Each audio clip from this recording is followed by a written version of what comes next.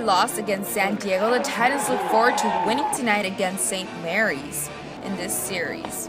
They waste no time as Colin Ferguson would swing to right field, but J.D. Davis and Eshelman are just too quick and score him out, while Anthony Gosselin makes it home, scoring the first point of the night.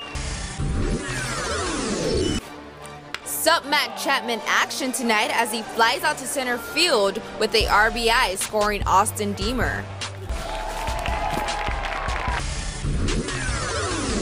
Timmy Richards singles to right field and advances to second on an error by Anthony Gosselin with a 2 RBI, bringing Velasquez and Davis home.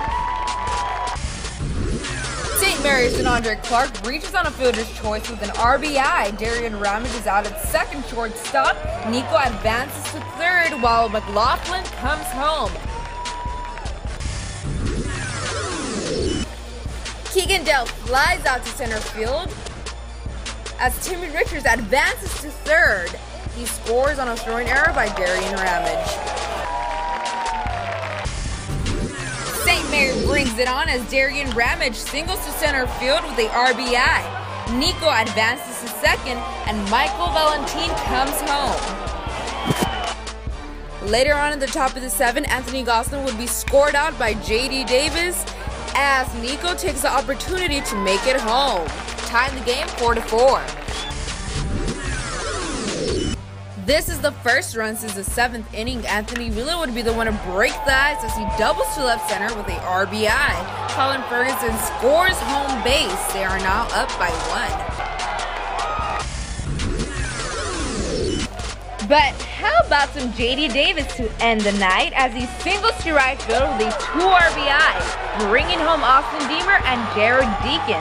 Titans go on to win this game 6-5. We got lucky. We're still searching on offense to see what we can do. We leave too many guys on.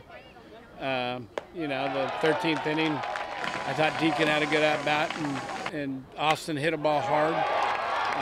And then they had to pick their poison between Chapman and Davis.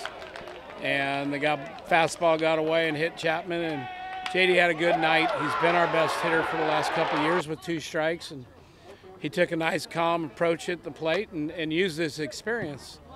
It was a long 13 innings tonight, but with the help of J.D. Davis, the Titans managed to take the win against St. Mary's. They improved their record now to 9-6 and continue the series tomorrow night at 6 p.m. From Goodwin Field, Jasmine, Titans Sports Recap.